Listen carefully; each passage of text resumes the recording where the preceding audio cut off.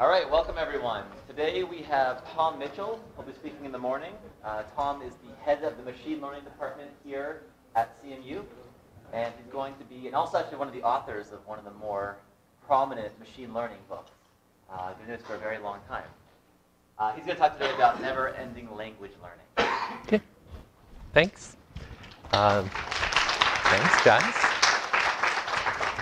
It's good to see you all here.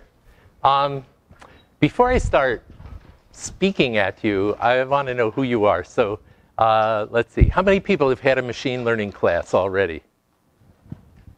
Okay. How many people are undergraduate students? How many people are graduate students? How many people are not students? Okay. Cool. How many people are have a degree in computer science? I have to put my hand down because I don't. Okay. Engineering? Business? Art history? Okay, gotcha. All right, so I'll try to say something relevant, but in case you think that I'm not fitting your background or your vocabulary, just shout out and we'll take it from there. I'm happy to adapt. So what I want to talk about today is machine learning, obviously. But I want to talk about a particular research project that we've been working on now for over 5 years. But the idea is the following, that if you look at the kinds of machine learning algorithms that we have today that are in widespread use for things like spam filter, training spam filters, or training credit card fraud detectors, or your favorite. What you notice is that they're mostly built on algorithms that you give them some historical data set. For example, a set of credit card transactions labeled as, oh, these ones turned out to be fraud in retrospect, and these ones turned out not to be fraud. And then you run your algorithm, and it discovers, hopefully, the regularities, the features that characterize, that discriminate the positive from the negative examples. So you have a data set, you run this program on it, and then you get maybe a decision tree or a logistic regression function or a support vector machine or whatever, depending on the algorithm, but you get the result. And then you can use that learned decision procedure to classify new things. So that's I'll call that traditional machine learning. And if you talk to your mother and you tell your mother that you're working on learning, I've tried this experiment myself, she thinks of something totally different because she watched you grow up. She watched you learn. And so the number one underlying tenet of this research is that we're never really going to understand learning in machines or people until we can build machines that do these things, that, like you and I, learn many different things over many years and become better learners over time. So I'll call this paradigm never-ending learning. I guess for us humans it ends at some point, but the idea is, if you think about the kind of learning that you and I do as humans, right? First we learn to crawl, then later we learn to walk, later we learn maybe to ride a bicycle. First we learn to count, then maybe later we learn arithmetic, maybe later algebra, calculus. Somewhere along the line we learn physics maybe, and maybe we get synergy among all these things, right? For example, when you're learning physics, it helps that you already know how to ride a bike, that you have some intuition about the physical world. It helps that you're taking calculus because that is the formalism with which we can make precise statements about physics. So there's this kind of, you learn many things and you get synergy among the different things you learn. And you also learn it in a particular sequence, right? First you learn to add, later you learn arithmetic, then algebra. It would be just stupid to try to start with algebra and later learn arithmetic. You know, it just doesn't make sense. So us people, we learn many different things in a staged sequence and in a way where we get synergy among the different things that we're learning, to the point where once we learn this thing better, we actually are now able to learn this thing better. And so it's a very different but very natural view of learning. But so the brain teaser for this morning is simply the question, what would it take to get a computer program that exhibits that kind of learning? So that's the question for this morning that I want you to help me think through. And I want to describe a research project. We decided to study this problem by picking a case study, which we call our never-ending language learner. And here's the problem. Here's the specification for the system that we want to build. Okay, I'll start with the task. The task of the system is simple to state. It has to run 24 hours a day forever. That's easy. And then each day it has to do just two things. It has to read more stuff from the web and extract that into structured facts. Facts like Carnegie Mellon is located in Pittsburgh. Or yogurt is a good breakfast material. And number two, just as important, maybe more important, every day it also has to learn to do this better than it could yesterday. How do we know that? Well, if we send it back to the same text today that it had visited yesterday, and it had learned to read better, then we would expect today it should be able to get from that same text more beliefs more accurately. Okay? So that's the task. It's easy to write down. And for inputs, we give the system these things up on top. We give it an initial ontology. By that I mean we define categories and relations that we want it to extract. So for example, we give it categories like universities, foods, sports, and we'll give it relations, pairwise relations among those categories, like university located in city. And for each of those predicates, each of those categories and relations, we also give it a dozen labeled examples. So if we say we want it to learn about universities, then we give it Carnegie Mellon University, Harvard University, University of Paris South, and so forth. A dozen noun phrases, literally. And for relations, the same thing. If we wanted to learn the relation university located in city, we give it a dozen noun phrase pairs. Carnegie Mellon, Pittsburgh, etc. So the labeled data is basically a dozen examples per category. Then we give it the web, that's unlabeled data, and what turns out to be about 5 minutes a day of interaction with humans. Although, if you get interested, you could bump that up by visiting the NEL website and interacting with it yourself. Okay, so it's clear what the problem is, right? We're trying to get a system to do this starting with a small amount of labeled data and then a lot of unlabeled web. And so we've been working on this for a while, and NEL today has been running since 2010, so it's 4 years old.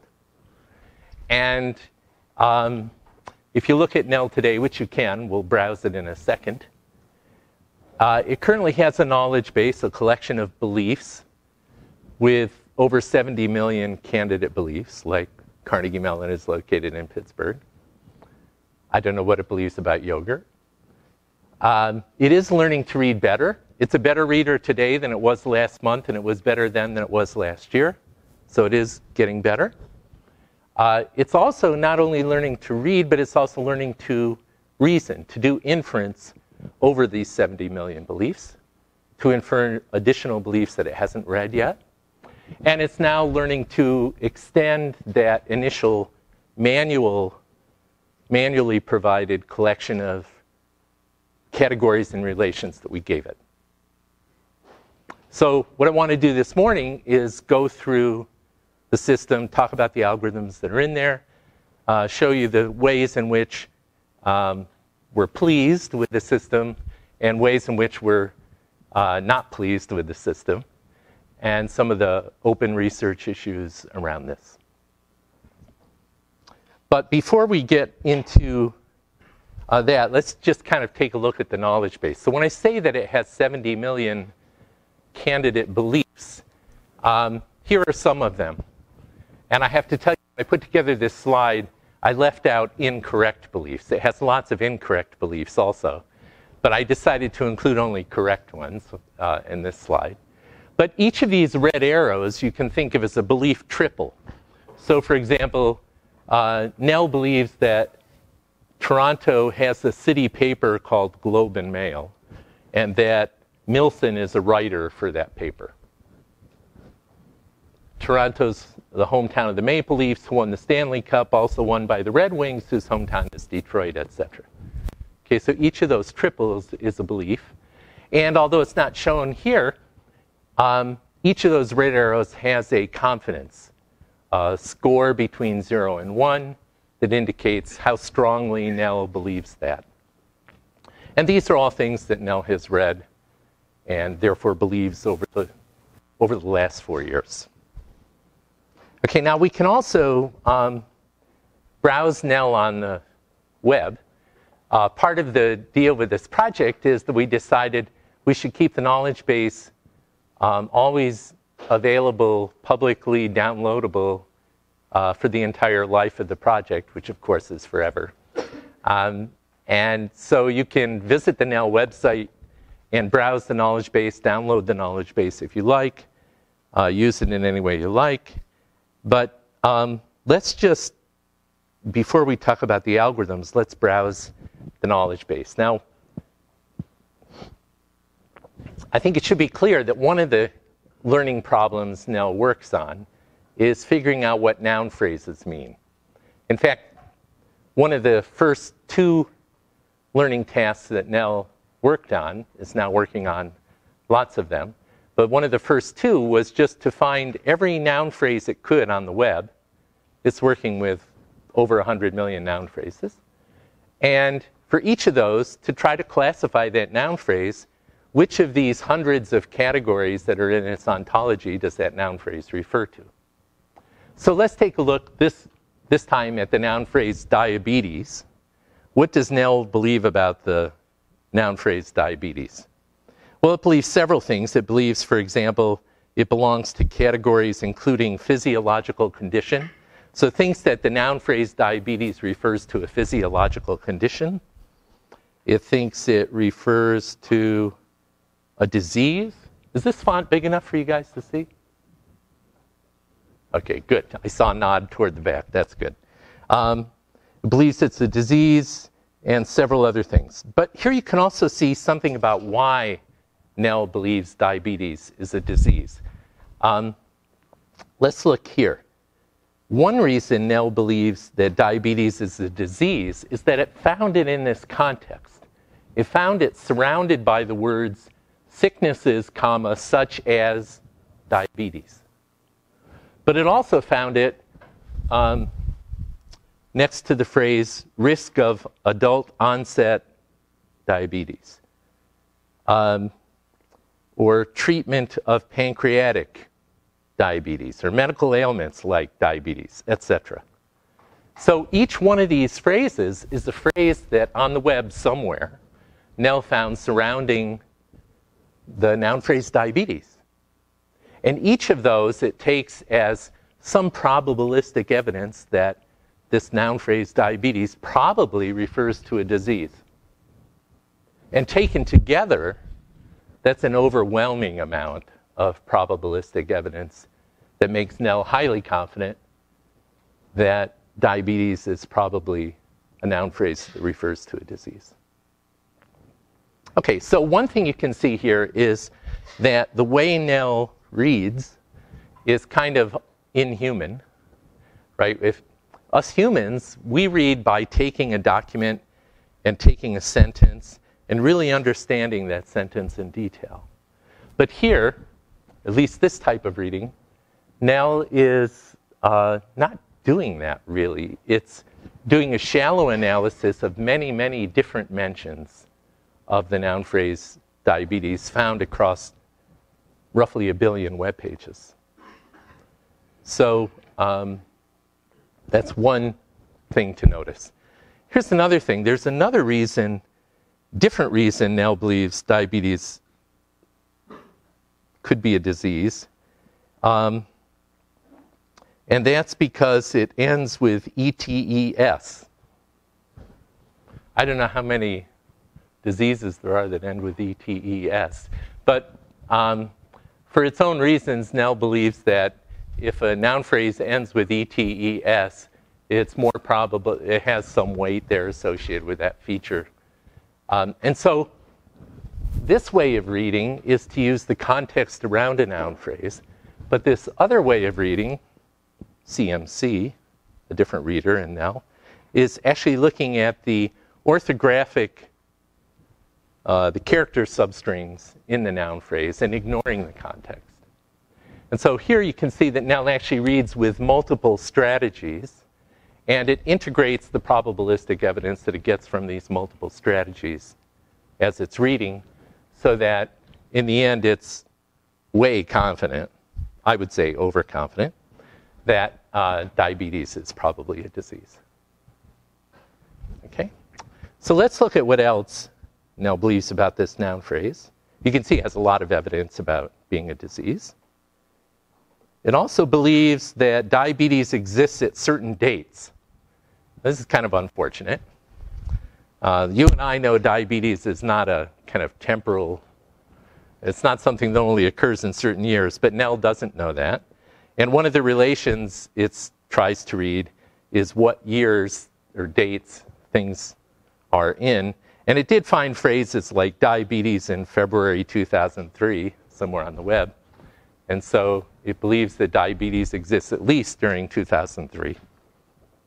So that's kind of odd. What else? It believes that certain types of animals can develop diabetes. Cats, dogs, rats, mice, children. And again, it has evidence. If you want to know why it thinks mice can develop, because it found the phrase mice who have type, D means any integer, diabetes, or diabetes in non-obese diabetic mice, or mice bred to develop diabetes, and so forth. So those are its phrases. Oh, by the way, you might be asking, where do all these phrases come from? That's what it's been learning for the last 4 years. Are these different, all these phrases, all of these different character string strategies, and more. So that at this point Nell has roughly millions of learned phrases and substring parameters and other types of parameters that it has learned for doing these extractions. Okay, what else? Kids can develop, men can develop diabetes, individuals, families, teens. Diabetes, inverse of emotion associated with disease.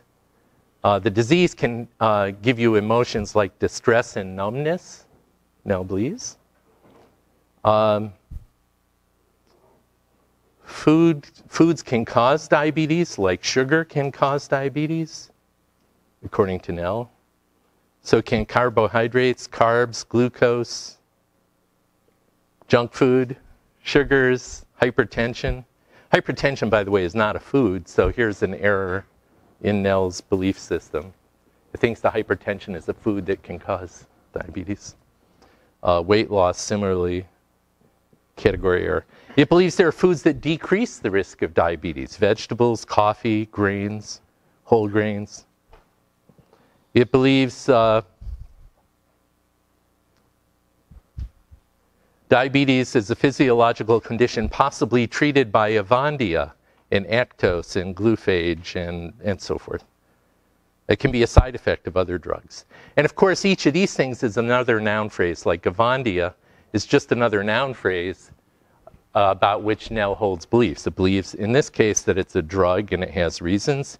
It believes it's a product. It believes that it has side effects like heart attacks, heart failure, congestive heart failure, heart disease, that it possibly treats diabetes, that is produced by GlaxoSmithKline, etc. Okay, so you get the idea. This knowledge base is basically built up by Nell looking at every noun phrase that it could find, trying to categorize it, trying to find relations in which it participates, trying to assemble probabilistic evidence from many, many different locations on the web, leveraging the redundancy, the tremendous redundancy of information that's on the web. There are literally thousands, many thousands of mentions of diabetes on the web, and together they paint a fairly intricate picture of the meaning of that. Okay, so I'm going to stop browsing here. Any questions before I stop browsing? Okay, this, sure. Are these categories like growth and side effects discovered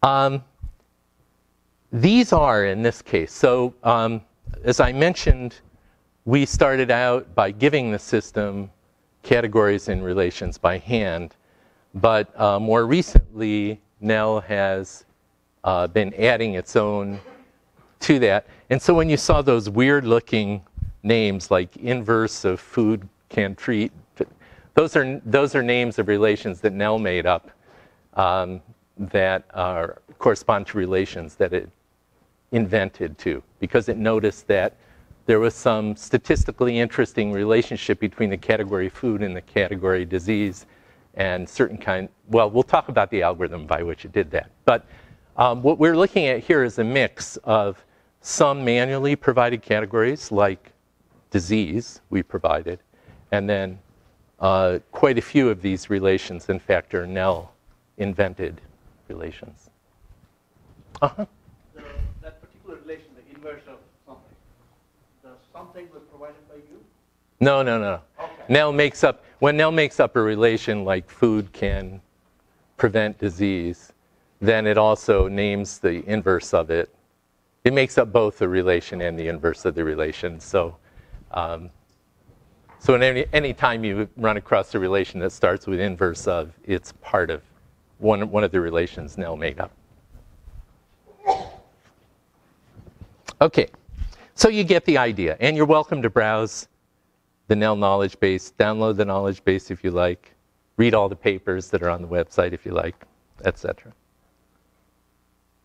All right, so now the interesting question, of course, is, well, what's inside there? How does Nell work? And the truth of the matter is that Nell is kind of a big system at this point. But the good news for this morning is that there are basically 4 good ideas in Nell. And so I can tell you what those 4 ideas are.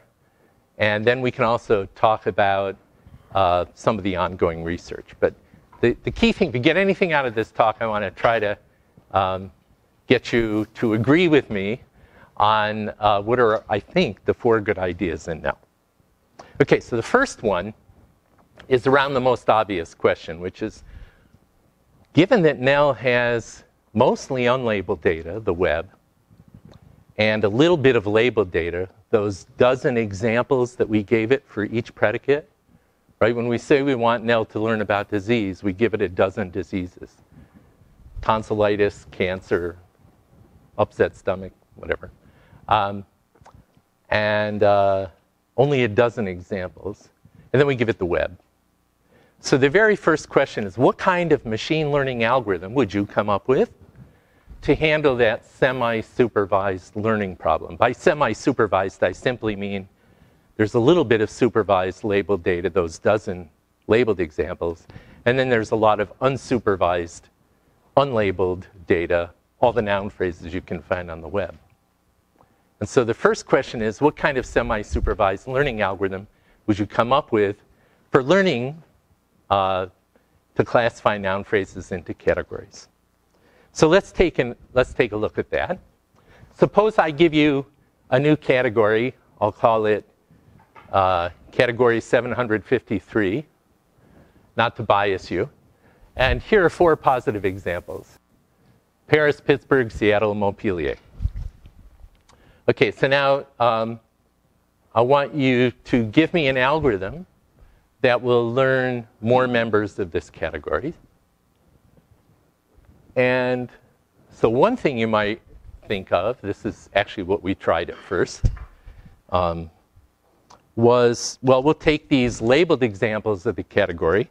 We'll search on the web for phrases that occur around that, like we might find mayor of Paris and live in Montpellier.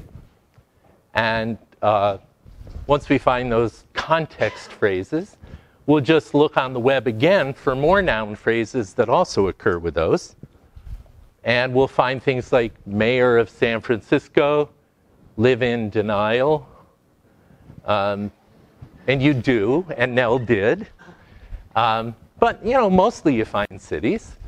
And so then now we can take these 7 noun phrases and go search for even more context. And we might find, you know, San Francisco is home of, and traits such as denial. And then we can iterate this process for a long time. And it's kind of a good idea, but you can see the kind of problems that it can lead to, right? It's a good idea for the first few iterations. And after that, if you let this algorithm run for 4 years, you won't be happy. Because the category just kind of smears out into everything. So still, there's kind of a good idea here. And so you might think, well, I bet I could come up with a better algorithm. But I bet you can't, unless you change the problem definition. I would claim that the problem here is not with the algorithm, but that we've made a fundamentally under-constrained problem. You don't know what category I actually had in mind, except that I wrote the word cities up there before. If I hadn't written the word cities up there, then I could defend this by saying, well, the category I had in mind could have been Northern Hemisphere cities. Or it could have been the union of Northern Hemisphere cities with personality traits. And in any of those cases, I could have given these as 4 labeled examples of any of those categories I had in mind. And so really, it's hard to complain about this algorithm, given that it might not have been cities that was the category I even had in mind. And so in this sense, the problem is really fundamentally under-constrained. There's no real deep sense in which the program is wrong here. It did come up with a set of noun phrases that includes the positive examples I gave it. And there was no other information that necessarily should exclude any of those others. Okay, so this leads to good idea 1 in Nell. Good idea 1 in Nell is if you want to do semi-supervised learning of categories at this scale, do not even try to come up with an algorithm for this problem, because it's a fundamentally under-constrained problem definition. Instead, this is good idea number 1 in Nell, avoid the temptation to write an algorithm that learns a single function at a time. Say a function from noun phrases to yes or no is that of referring to a person or to a city. That's too hard. That's under-constrained. Much better and much easier as a learning problem is to write a program that has to learn many of these different black arrow functions simultaneously in a jointly constrained way. And I want to drill down on that and see exactly what that means. So let's do it this way. Suppose I'm interested in learning this function f1, represented by this black arrow, that'll take as input noun phrases, represented by the context around them.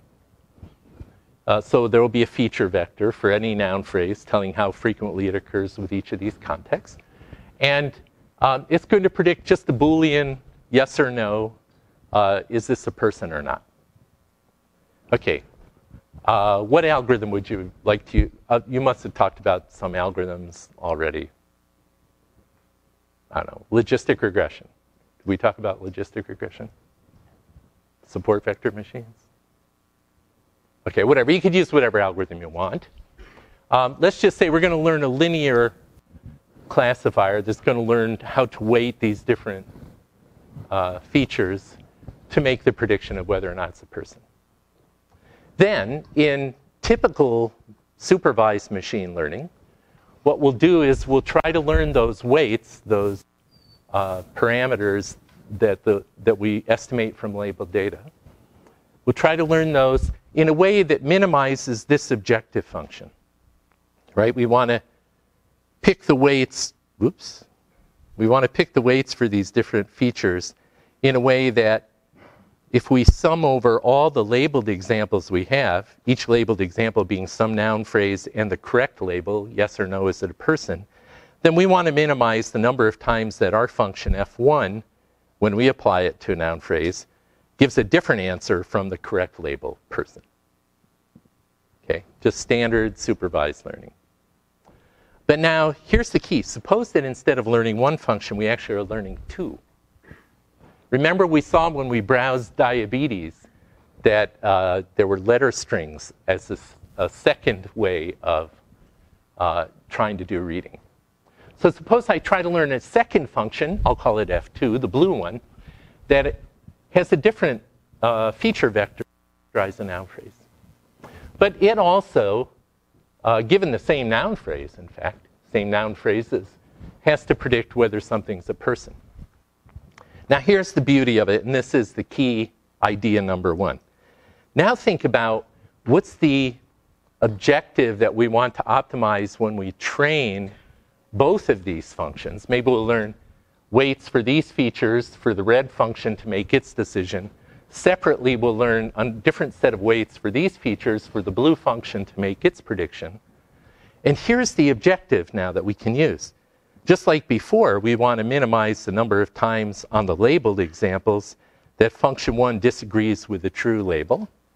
And we want to minimize the same thing for function 2, the number of times on the labeled data that it disagrees with the correct label. But now here's the key. We can also now use the unlabeled examples. Because we also know that if f1 and f2 are correct, they should agree.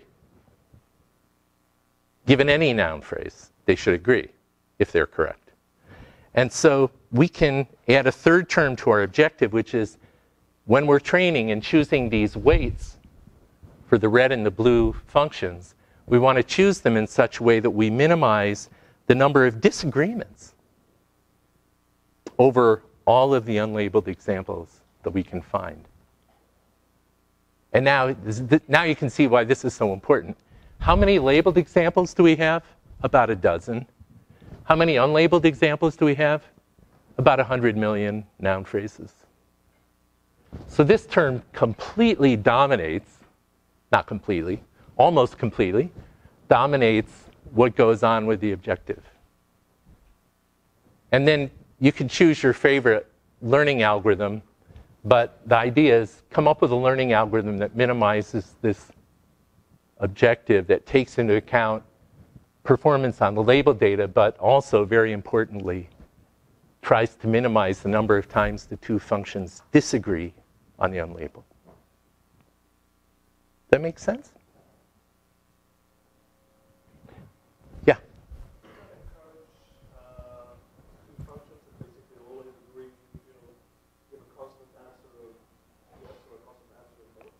Good. So if you didn't hear it, the question was, can't these functions agree all the time if they just always say yes? They could. But there's a slightly better function that will use the labeled data, assuming my labeled data includes negative examples. Then there will be a slightly better function that doesn't say yes all the time because it has to say no for the negative labeled examples. And so what you say is true, that there could be something that gets all the labeled examples right and then just says uniformly yes on everything. Also another one that says uniformly no on everything else and everything in between, as long as they agree. But in fact, now comes out to a kind of relative complexity problem. The number of parameters that we're estimating here is, in the end, much smaller than the number of unlabeled examples that we're trying to fit. And so there's a sense in which we don't have enough parameters to define arbitrary functions over this number of unlabeled examples. But your question is a very good one, and it's right at the heart of things. Yes? How do you limit the number of parameters? Oh, we just use one. In this case, say we're doing a linear classifier, then however many of these contexts we have, that's the number of linear weights that we have. The number of contexts, because if you are calling your web. Oh yeah, well we tend to use millions of contexts and roughly millions of these. So we don't, different algorithms can do this different ways, but in NEL we tend to have millions of these. And often it's better to use a subset than to use them all. And usually some kind of cross-validation scheme where you try out different numbers of features and find on a held out set of data which one works best is a reasonable strategy. And we do that too. That's just kind of orthogonal to the point, so I didn't get into it here. Yes? Do I want to reweight this?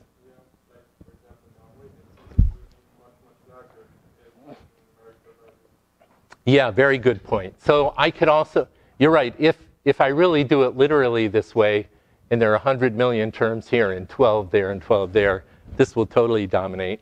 Another thing I could do is make it, I could normalize this by the number of unlabeled examples and normalize this one by the number of labeled examples. Now I have basically the error per example instead of the sum over examples. And then that would put all three of these terms on equal footing. And we sometimes do that. So otherwise, if you have enough unlabeled data, nothing else matters. Okay, but you get the idea. The idea is by learning these two functions together, we suddenly get this very valuable constraint. Now you can run with that idea. Let me come back. You don't have to stop with two, and in NEL we don't. So there's a third type of green function that NEL learns, which where the features are literally HTML patterns on individual web pages. And this is the work of Richard Wang, one of our former PhD students working with William Cohen. And here the features are things like go to celebrities.com webpage and look for a noun phrase that's surrounded by this HTML code, and that'll be a feature in the same sense that these red and blue things are features. The point is that there's information in each of these red, blue, and green features, and they tend to be uncorrelated information. So the more of these we can add, the better. In fact, with appropriate assumptions, you can prove theoretically that as the number of distinct functions grows, you get an exponential improvement in the sample complexity, effectively how well you learn, given a fixed number of training examples. Okay, but now that you've got this idea, you don't have to stop there either. In NEL, we have these different views and some others, which you'll see, all of which are used for predicting that something is a person. For example, we saw these kinds of phrases for diabetes. Here are some for deciding that something belongs to the category mountain.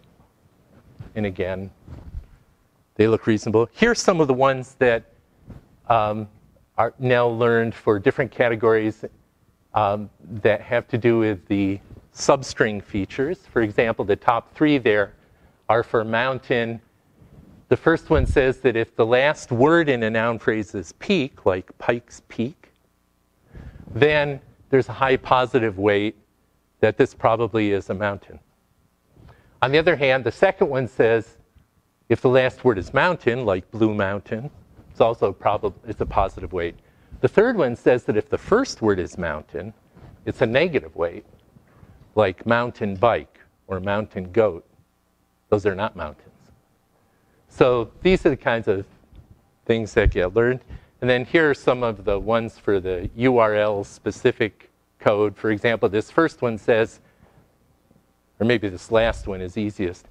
If you want to find a book and its author, you can go to lifebeyondthecurve.com and find a phrase where X and Y are the book and the author respectively if you find this kind of HTML pattern. Okay, so taken together, those give Nell these red, blue, green functions. But now remember, Nell is also learning many categories and many relations. So for each category, not just for person, we can have Nell learn a function from any of these three views to the label not just for person, but also for athlete, for sport, for team, for coach, for everything. And we tell Nell, when we define those categories, when we define the ontology, we do it in a hierarchy where we say, well, an athlete is a subset of person. The green lines there stand for subset lines, where if the function that's trying to predict whether something is an athlete says yes, then the one that's trying to predict whether it's a person must also say yes. And now, just as we could previously add an objective function term forcing the functions based on two views to agree, we can now add another objective with a different notion of disagreement, but insisting that the athlete functions and the person classifiers, the athlete classifiers and the person classifiers, be consistent in the following way. So that if the person classifier says yes, the phrase is a person, and the athlete says no or yes, that's okay. But if athlete says yes and person says no, that's not okay. That's a disagreement. So we can generalize the notion of disagreement to constraint violation. And we have two kinds of constraints in Nell: subset, superset, and mutual exclusion. If you're an athlete, you're not a sport. Baseball is not an athlete. So now we have functions, many black arrow functions, based on different views and different labels. And it doesn't end there. We also have relations, which are classifiers learned by classifying pairs of noun phrases. So for example, play sport, the relation at the top here, is a typed relation between an athlete and a sport. And so in Nell, we insist that if play sport takes two noun phrases and says, yes, they satisfy the relation A play sport S, then it must also be the case that the noun phrase classifier for the first argument agrees that this is an athlete, and the one for the second must agree that it's a sport. So when you put this all together, you get a very intricate nest of these many, many black arrow Boolean classification functions. In fact, over 2,500 of these in Nell, that all get trained on unlabeled data, but with this nest of interconstrained consistency constraints. And this makes a wildly better constrained problem that makes that simple idea we saw before of iteratively looking for context and then getting more noun phrases and more context and more noun phrases.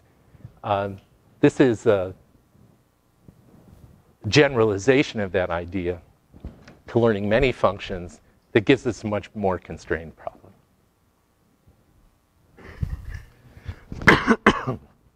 Okay, so that's key idea number one. Questions? Yes? So about the function 1 and 2 and 3, and technically we have taken the same decision from label data. I think that each one of them are using different group of features. So it doesn't mean that if there is a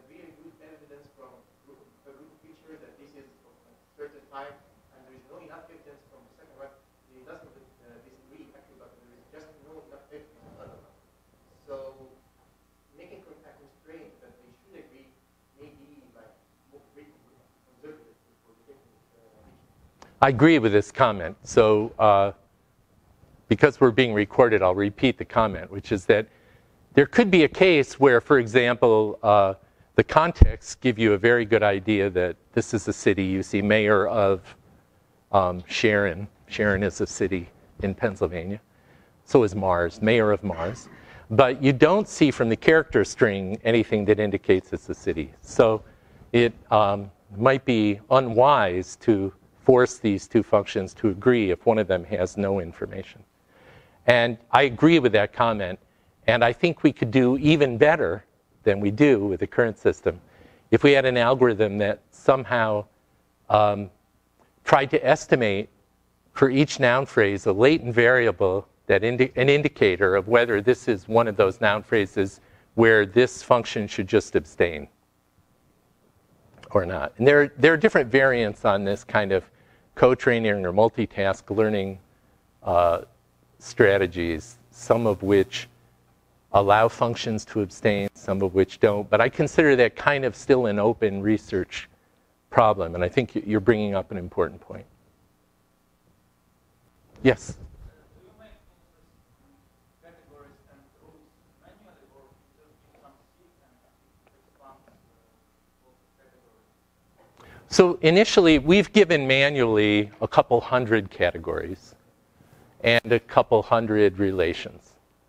And Nell has now a little over 1,000 because it's contributed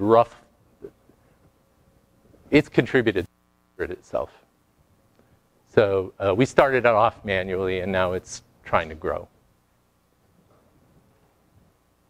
Okay, so that's good idea number one in Nell. And it leads to a very simple architecture, which looks like this. This is the original software architecture for Nell. There's a knowledge base. That's the thing we browsed. And it contains a collection of beliefs. And Nell is in an infinite loop. Each time through the loop, here's what happens.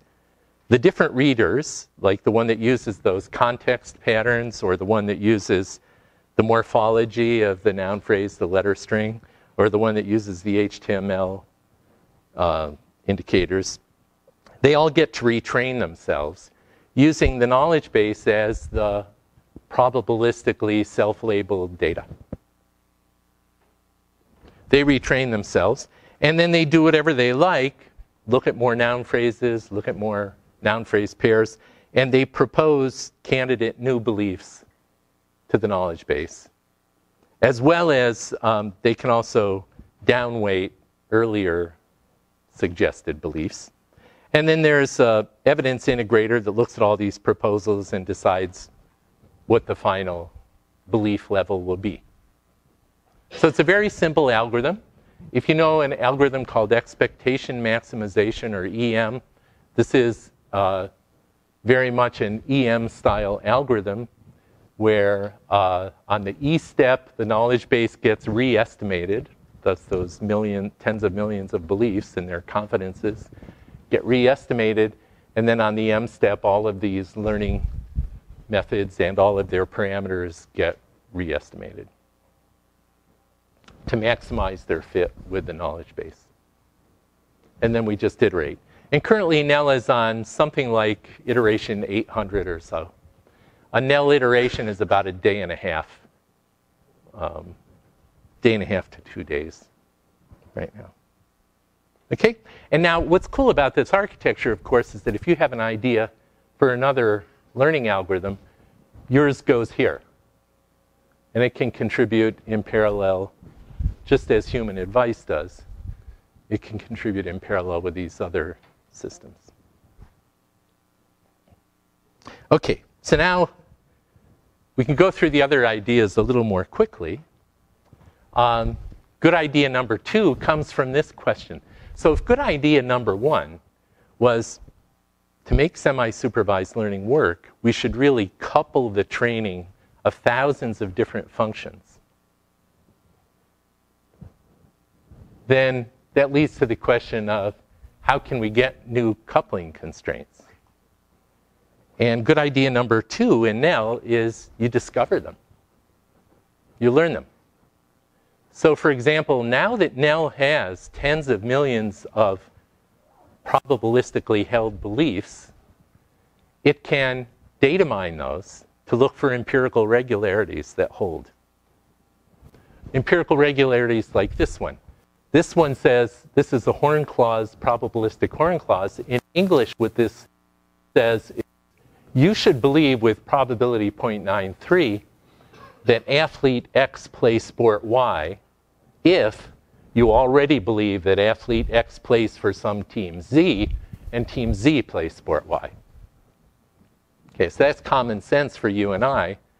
But for now, this is just a discovered empirical regularity that happens to hold with probability 0.93 among many, many thousands of different athletes, teams, and sports that it has read about.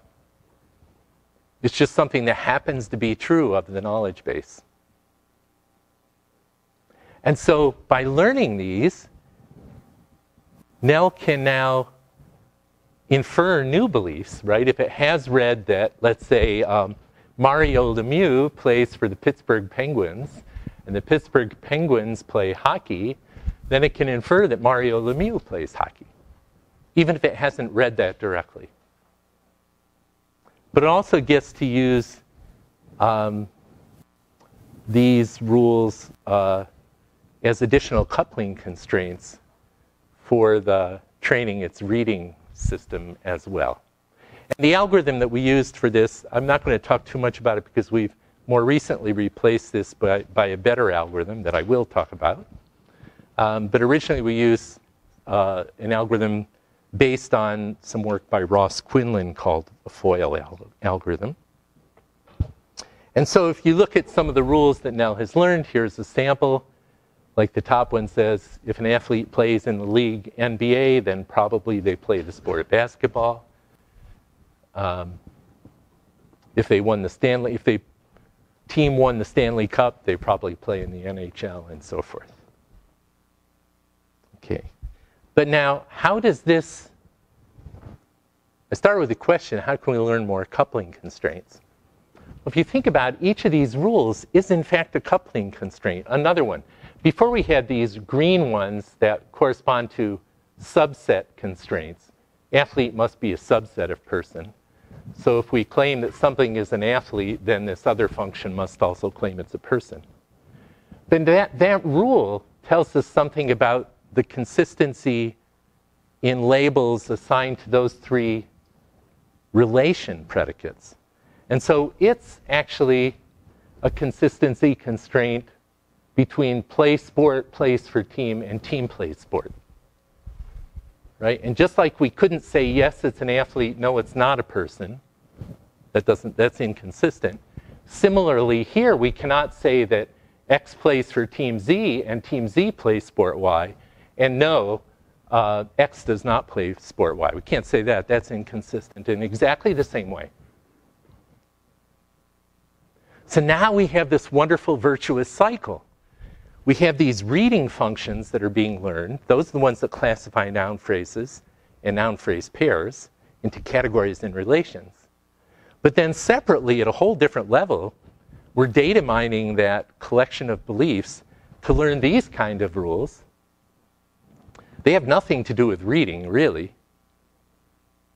But once they're learned, we can use those to add more coupling constraints for, in the future, learning even better versions of these black arrow reading functions. So remember where we started with your mother, learning many things over time, and learning in a way where you were learning many different functions, and somehow when you learned one better, it helped you get better at the other. Here we have one instance of that in Nell, where we have these reading functions that go from text to beliefs. But then we have these non-reading functions, the inference rules that are learned, that go from beliefs to new beliefs. And by putting together an architecting a system that has both of these types of learning going on, we get this nice synergy that the better you can read, the more accurate your beliefs, the better the data mined inference rules will be. The better the inference rules are, the better the coupling constraints that let you learn to read better. And I think part of what we need to do, what we need as a field to understand, is how to build software architectures around learning systems that have that kind of synergistic, learn multiple things character, where the better you can learn one type of knowledge, the more it helps you constrain the learning of another type. And if we can figure out how to do that, then I think we actually will be able to make good progress on systems that learn over many years and decades and get better. So I'm very happy with this particular instance of that kind of synergy in NEL.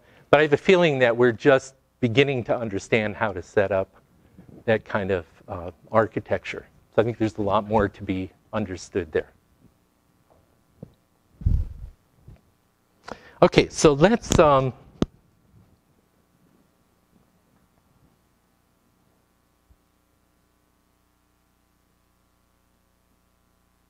me skip over some of this and maybe come back to it. I want to get to the other good ideas. Key idea number 3. We'll come back and take a look at that other stuff in a minute. I want to get through the 4 good ideas and then have some discussion and then talk about some more advanced things. So the third good idea is one we've mentioned, which is that if you want a never-ending learning system, you don't want it to be working on just a fixed set of learning tasks that you gave it initially. When we define that manual ontology, we're basically saying, here are the things we want you to read, and you don't have to read anything else. But actually, there are a lot of other categories and relations that might be interesting things people are talking about on the web. And so key idea number 3 in NEL is that it's now beginning to have the ability to extend the ontology, make up its own categories and relations. So let's look at how that works. And in fact, we have a couple different algorithms for this. The first one is due to Tahir Mohammed, one of our former students, and Stefan Hrushka, a professor in Brazil who is here as a visiting professor at the time. And what Stefan and Tahir did was they came up with this very beautifully simple algorithm. They said, well, now that NEL has millions of beliefs, let's write an algorithm that looks for interesting relations to add to the ontology, which does the following thing. It'll go through every pair of categories that are currently in the ontology. For example, let's take person as a category and musical instrument as a category. This will do that for every pair, but let's just consider person and musical instrument as C1 and C2. And what it'll do is now that NEL has tens of thousands of noun phrases it believes refer to people and hundreds of noun phrases it believes refer to musical instruments, it'll look for pairs of those that co-occur way too frequently together to be coincidence. Like Eric Clapton and guitar occur together way too frequently to be coincidence. So does George Harrison and sitar. And furthermore, not only do these pairs stick out like a sore thumb statistically, but so do the context, the text that links the two words when you find them jointly mentioned. And so what they did was they built an algorithm that both finds these pairs, clusters the pairs that occur frequently and the context of text between them. And when you do that, you get, for musical instrument and musician categories, you get, as I mentioned, sitar and George Harrison, tenor sax and Stan Getz, etc. But then here are the contexts, the text that occurs between them. So for those pairs, you get things like argument 1 master, argument 2, like sitar master George Harrison, or George Harrison plays sitar. So you see what's happening is they're finding these frequent, anomalously frequent pairs, and the contexts that occur as the indicators of those pairs. And then, in fact, their algorithm suggests a name for the relation. How? By looking at this cluster of contexts and just picking the context that's closest to the centroid of the cluster, which in this case happens to be master. So Nell will name this, or suggest the name, musical instrument master musician as the name of a new relation. And it will propose that these are seed examples that it should use to train its own readers for this relation. And that these should be the initial extraction patterns it uses.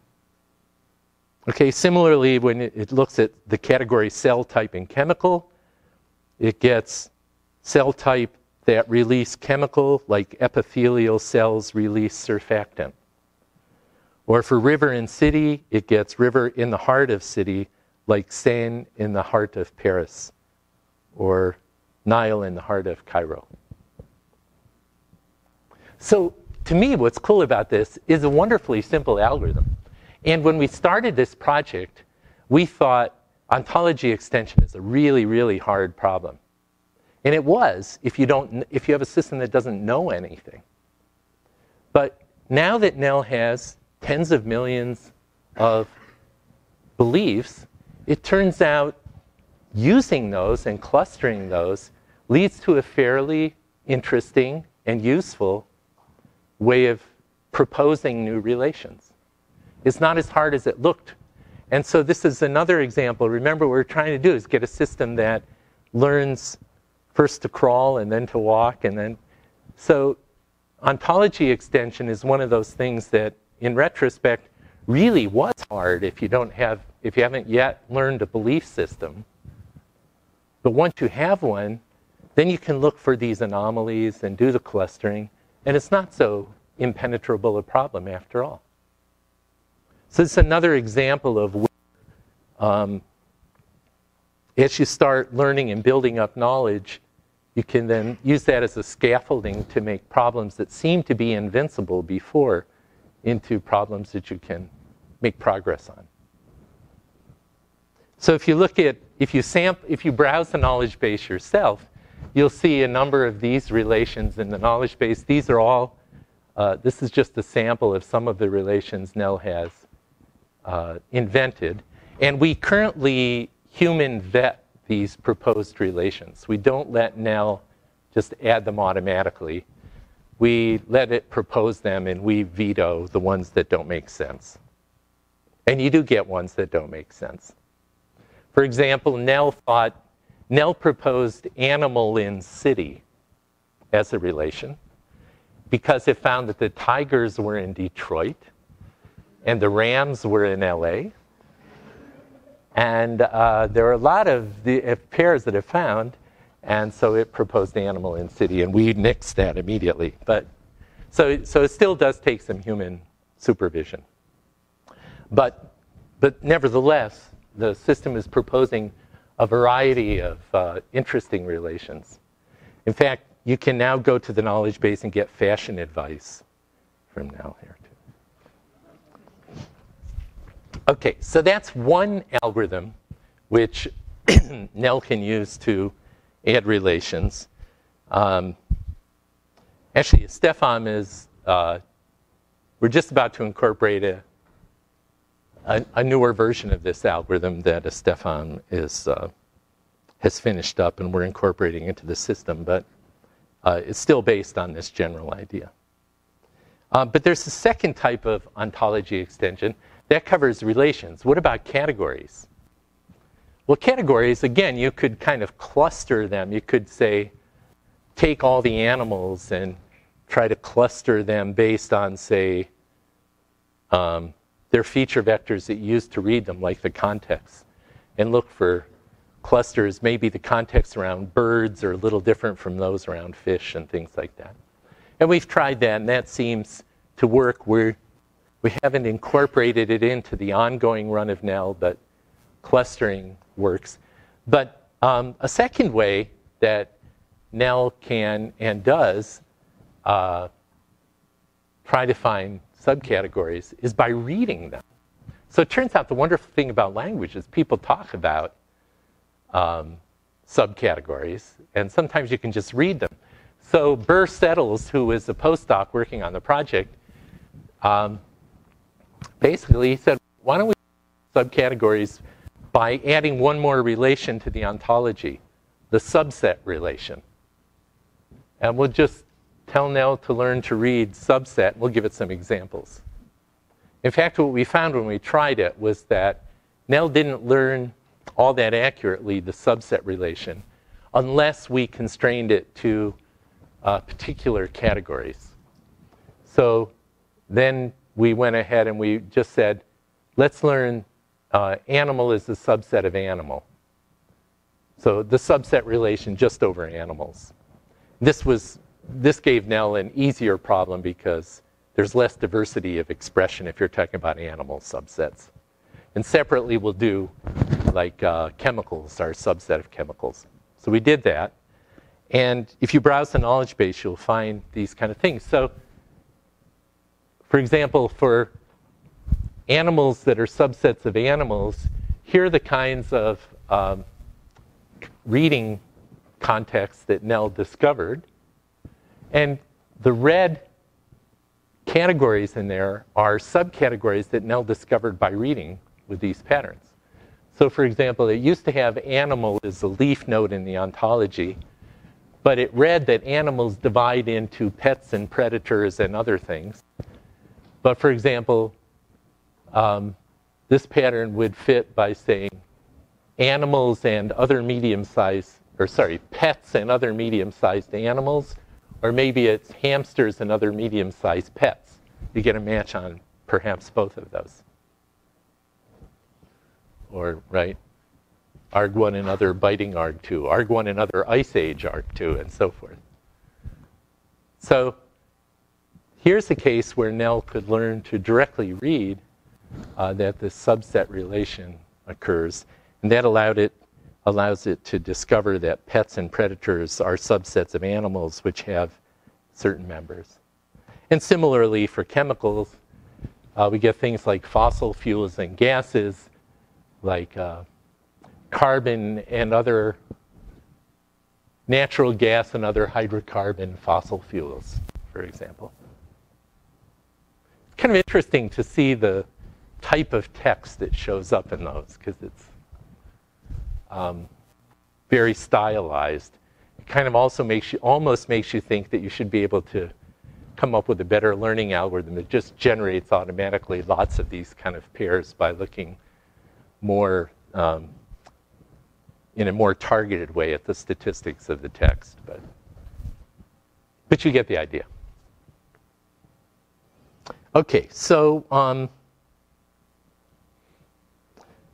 that leads then to, so that's the third key idea now.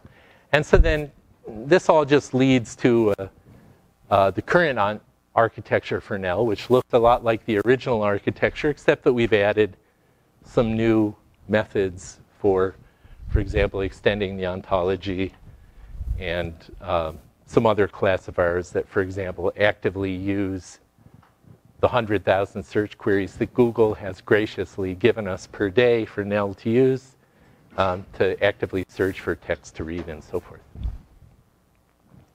So let me, what I want to do is take a break in about 2 minutes and then stretch and then come back and finish off.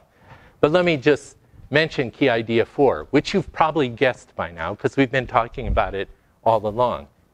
Key idea 4 in Nell is, if you want to build a never-ending learning system, give it a curriculum. And we've done this manually. When we started with Nell, we only had it work on 2 learning problems, these 2. Classify noun phrases and classify noun phrase pairs into relations. But once it got going on that, then we added in additional learning mechanism for discovering those rules for inferring new beliefs from old. And I didn't talk about it here, but we also added in another type of learning which Nell is doing to try to figure out which noun phrases refer to which concepts. This is a very fundamental problem. You know, You and I know that, for example, there's a fruit called apple, and there's a computer called Apple, and there's a company called Apple. But on the web, all Nell can see is a noun phrase, apple. There's not much difference.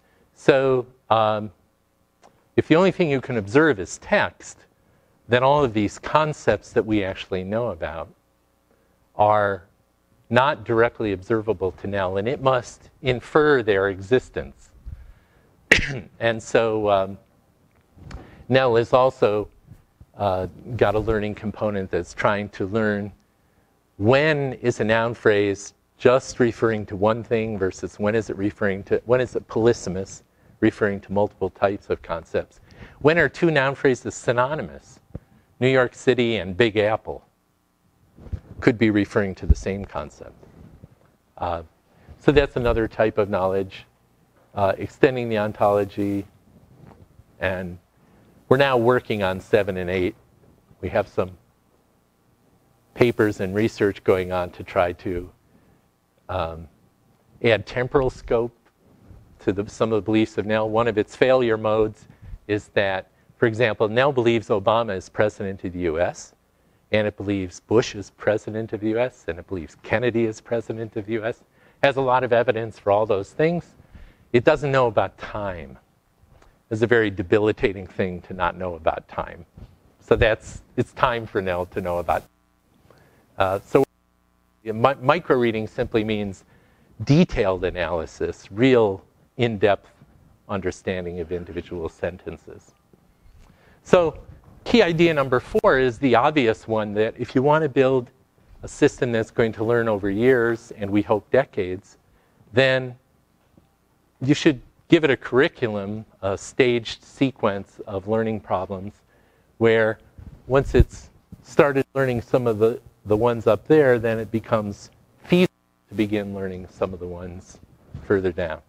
And exactly how you stage that curriculum, what it means to be a good curriculum, is a really interesting open problem, which we don't understand. But we've just kind of heuristically added these things to Nell as we saw the opportunity to get it to learn some of these things. So let me just to reiterate then, here are the key ideas, right? Learning, if you're going to do semi-supervised learning, couple the training of these different functions. For inference,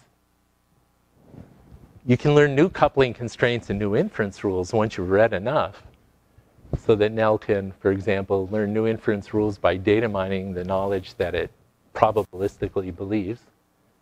I didn't talk about it, but we have a second, a replacement for the original Hornclaw's rule learner in Nell that does a better scalable job at learning and doing inference over knowledge bases with hundreds of millions of beliefs. But it's the same idea, same core idea. For representation, you should try to have some way of growing the ontology as you go. And then you should try to understand how to give a sequence of learning tasks to the system.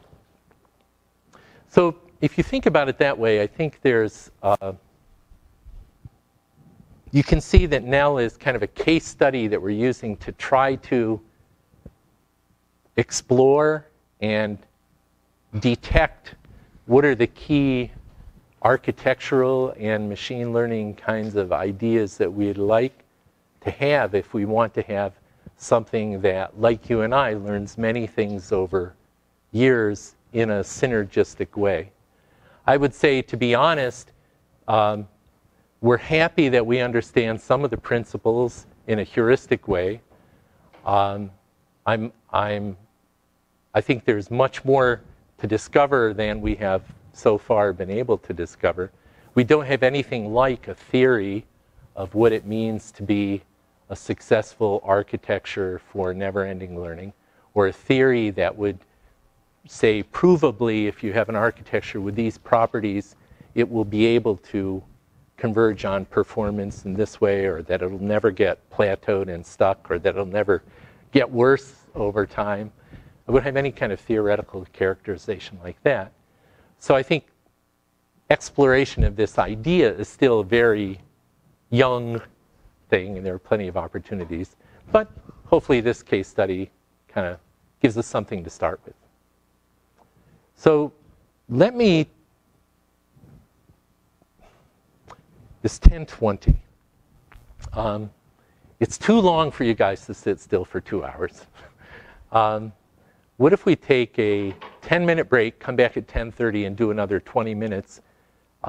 We can do the 20 minutes either as a discussion, or I have one interesting theoretical result that I could characterize too. So let's take a break, but we'll start promptly at 10:30.